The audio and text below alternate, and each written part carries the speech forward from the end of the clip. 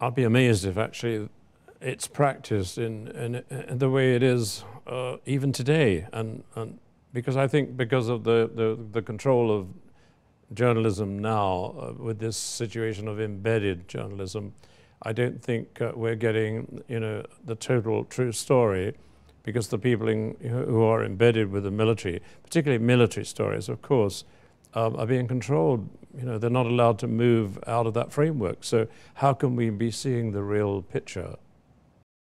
Support Ontario's public television. Donate at tvo.org.